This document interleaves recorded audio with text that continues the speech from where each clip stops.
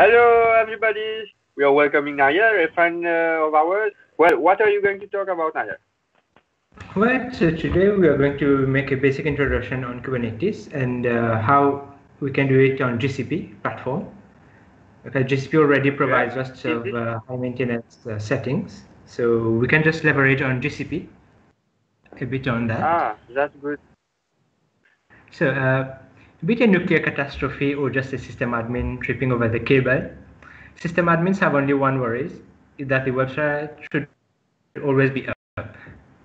So this is what the talk is going to be about, how to never let your website go down. So a little bit about myself first. So I'm a DevOps engineer at Providus Technologies Limited. So I have previously worked as a game and web developer, also as Linux system administration, and I've done research assistant at the University of Mauritius, where I have done some data analytics for some projects. And also as a hobby, I develop Internet of Things solutions. So like you can have smart homes and make your lights turn on automatically when needed. So I'm currently working at Providus Technology. So it is a gaming company where we have clients from abroad who can outsource projects to our company, and we develop that for them. So before we go forward, a little disclaimer that this is going to be a demo. Like we cannot include 5 years of experience into just 30 minutes. So I'm going to take some shortcuts into making the system so that it fits for 30 minutes. But if you need more information or something is not clear, you can always contact us at Providus Technologies. So first of all, what is our objective?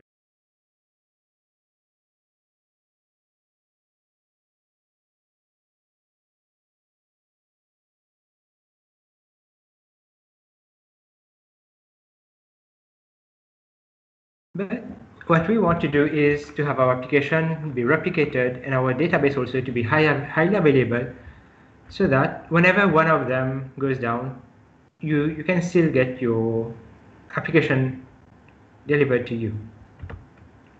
So step one is how we are going to set up Kubernetes engine on Google. So first of all, we need to create a project in GCP. So we create a project. You can see that on GCP, you can press new project, and then you will have your project created for you to see. And then after we do our project, we are going to create our Kubernetes cluster, the famous Kubernetes cluster. So we are going to use Terraform to do that. Terraform is a tool which allows us to write not codes, but like a JSON-like structures. So what we are going to do is create a Google container cluster. We are going to name it devcon GK cluster, and we are going to, and you see that why do we have a location for the Kubernetes cluster? Isn't the cloud just magic? Unfortunately, Santa Cruz does not exist, neither does the cloud. So a Kubernetes cluster on Google is actually hosted on different sites. So you can have Asia, Europe, Australia, North America, and US. But each of these, they are split into zones. So the first column here is the region, and the second one are the zones. So let's say attack. So you can still have Europe or other countries where you can still have your service up and running. So what we have chosen here is we are going to host our Kubernetes cluster in Europe West 1. Why have we chosen this location? Because it is closer to our clients. So if you are going to create your cluster, you have to make a ping from where your clients are, and then you can see which one gives the best result. And you can see that here we have Europe West 1, but if we want to make it a zone, like not highly available, and then we can go specify into B.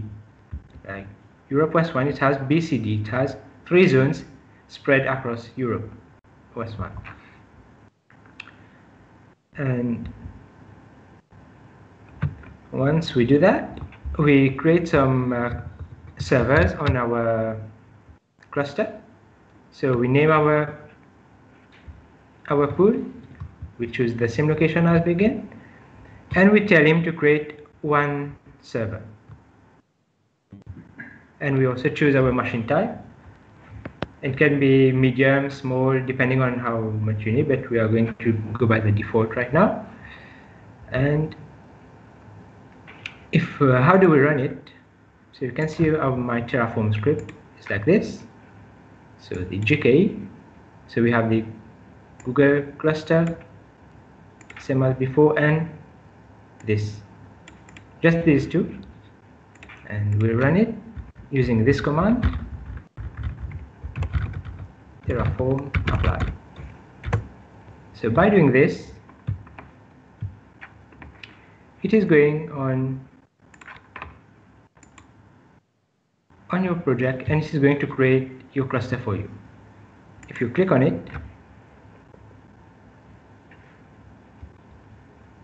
you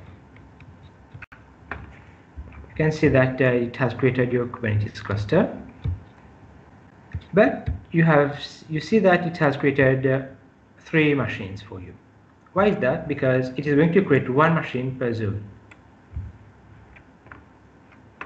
That okay? So what we have done so far is that we have created 3 servers on the internet. But you don't see anything. You don't have your application or nothing running. So the next part, what we are going to do, we're going to create a Java application on Docker.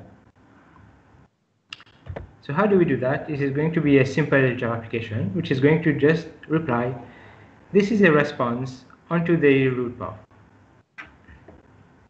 Okay. So we create our Docker file.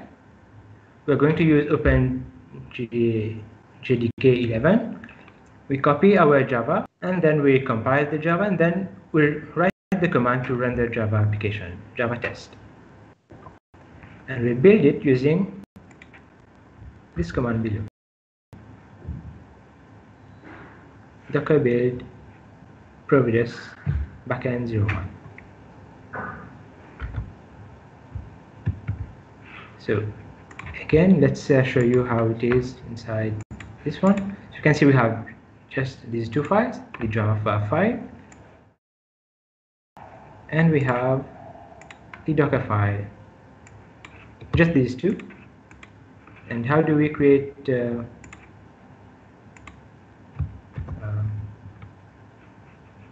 me show you this. So we run this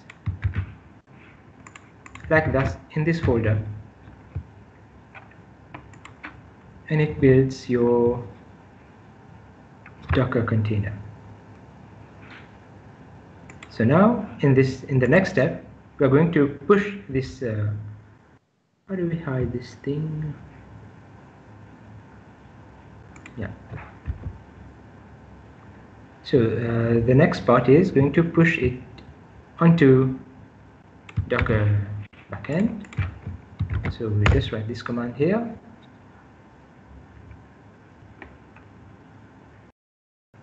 So it is pushing.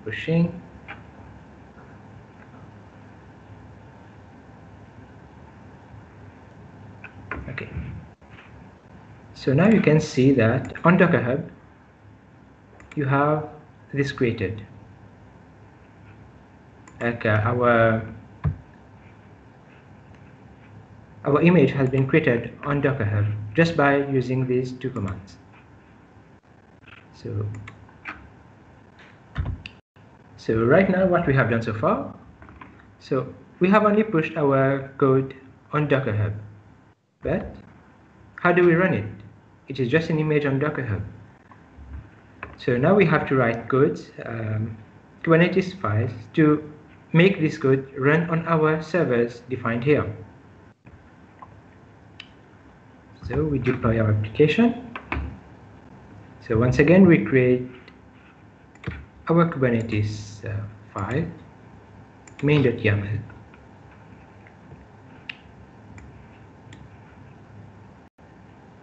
I can show you here itself. Well, so on this one, we are going to create a container which is going to listen on port 80 because most web services are on port 80, and we define the name which we have chosen previously, which is on docker hub.io. So by default, it is going to fetch the images from docker hub, but if you want, you can also put your own custom docker repository here. And what we are going to do is put a label on the pods. So we are going to call it app label, and we just kubectl apply the command. So what it is going to do is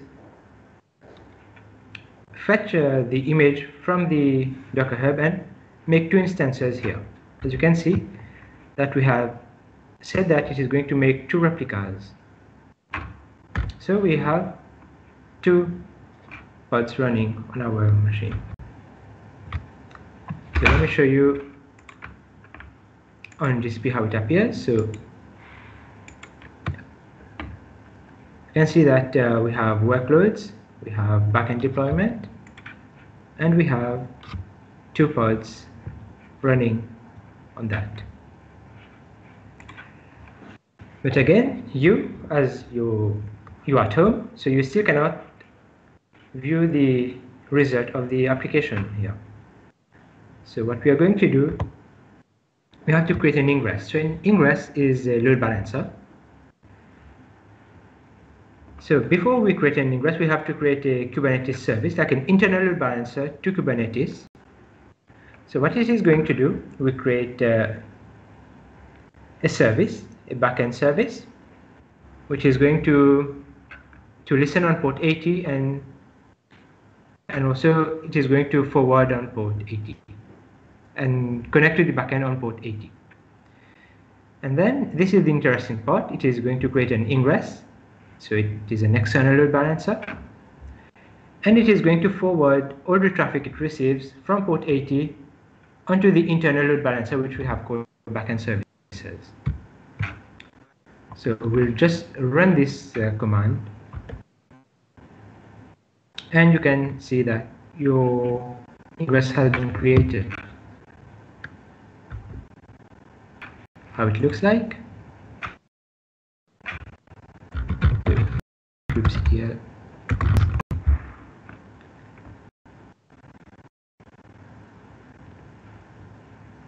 So you see it has the address. So you can now access the address on the internet, and you have your response here.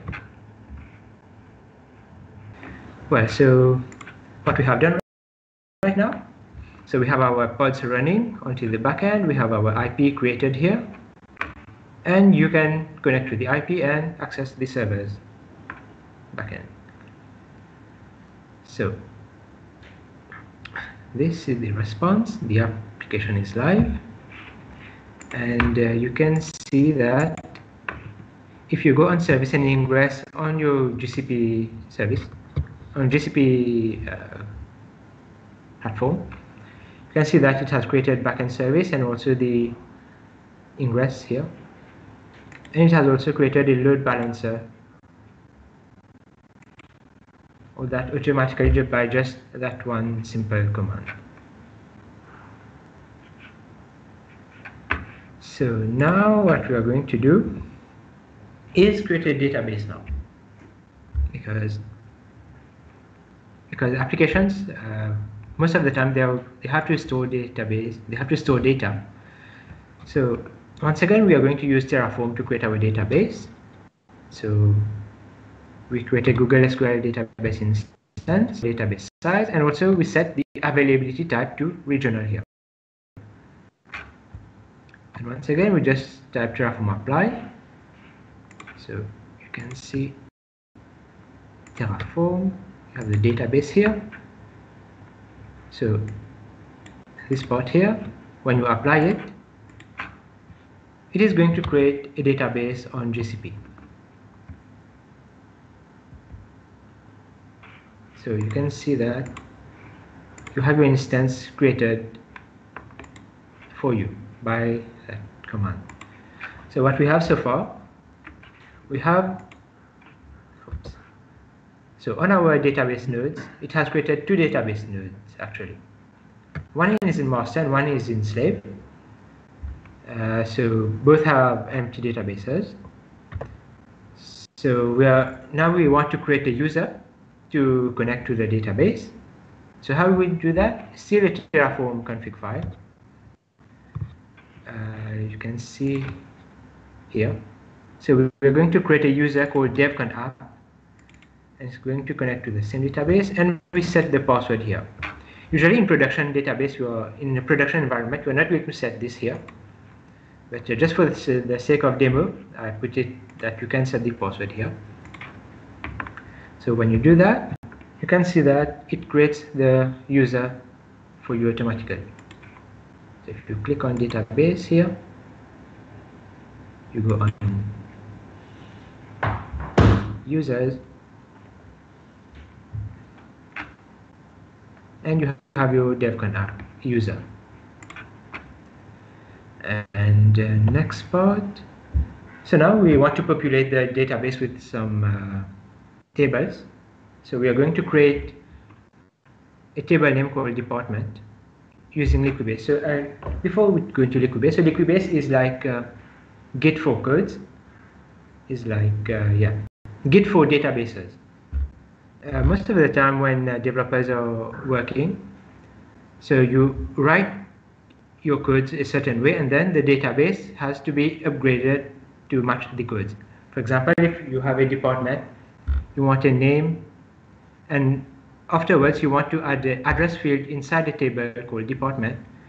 So you would have to do it in two steps. So the developers would have to write their code, and then the database administrator has to upgrade the database and then tell the developers to push their code back online. So with the Liquibase, you can just write XML files, which is going to tell Liquibase that I want this table to have this field, and it applies the changes automatically to the database. So what we are going to do is we are putting our XML file into a Docker file again, into a Docker image. So we are taking Liquibase Postgres, which is a Docker image. We put our host, database, and username, password, and we copy this my changelog. Let me show you how it looks like for the Liquibase part. So we have just two files, my changelog. It is in this file that you can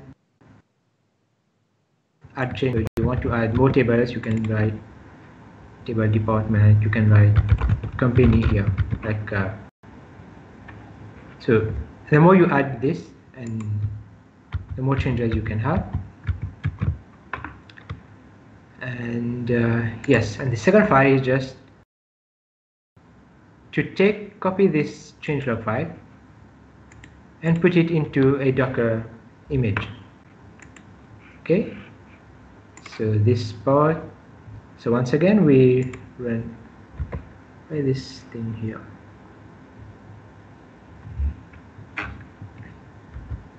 Yes, so we compile our database, our image, and the same command here. Docker on here. So now it creates an image called Nayar devcon database version 1.1. And if you want to push it, we Docker push, we push the image, it is going to Docker Hub automatically. Okay. So what have we done so far? So we have just put our database image on Docker Hub. So it is not yet applied on any of our databases. So how we are going to do that? So what init containers do? So before running your backend pods, you can tell Kubernetes to run this pod first. So it is in this that you can make Liquibase update your database as required.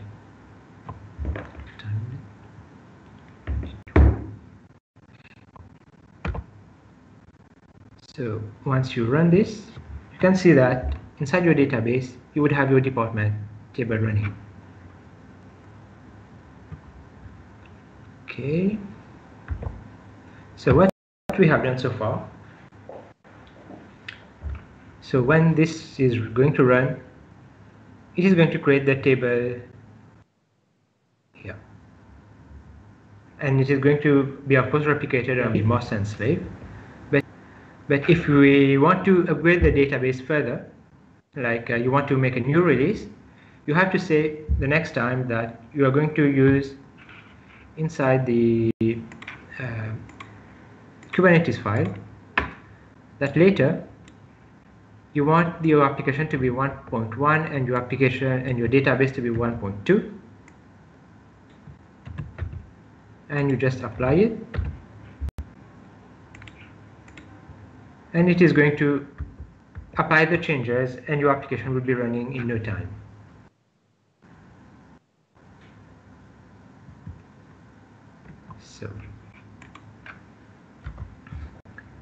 So now we are going to see, let's say our master database goes out of service. So we still have this one here, which is going to take the place of master, and our pods will continue to run on it. And the second scenario is this server goes down, so Kubernetes is going to automatically migrate the pod into this one, and also the database connection is still up, so the user is still going to be happy with this. So that's the end of the presentation. Yeah, so if you have any questions, feel free to ask.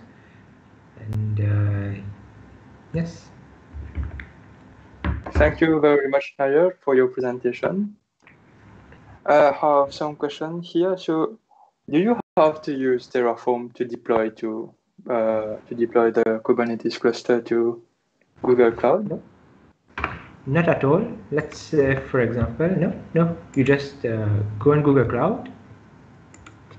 You can go Kubernetes engine, clusters, and you can just create your cluster here.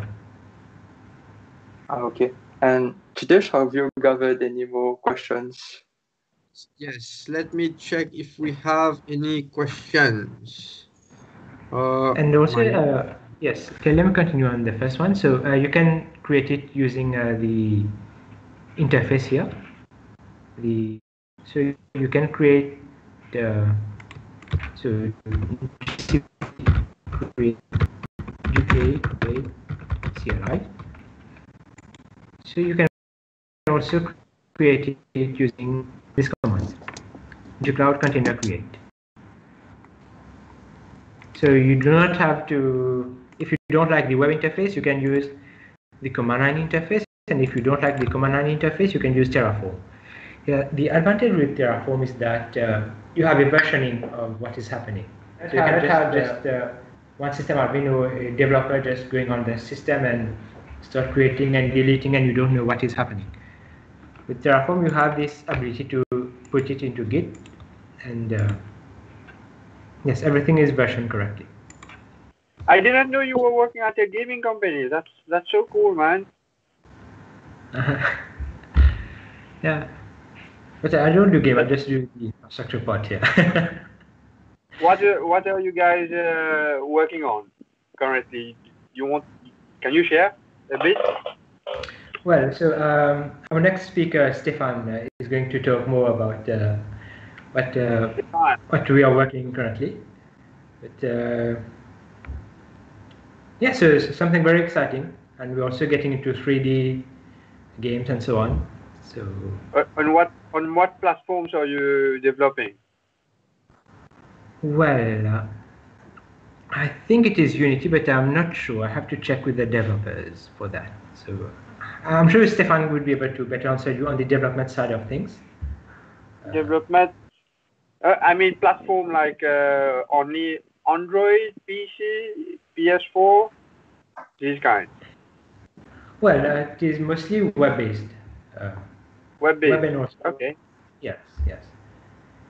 Good. But also we can have mobile applications. Yeah, it is in the pipeline to have both.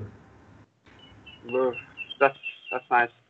Thank you, Nayar, for the presentation. Thanks, Nayar.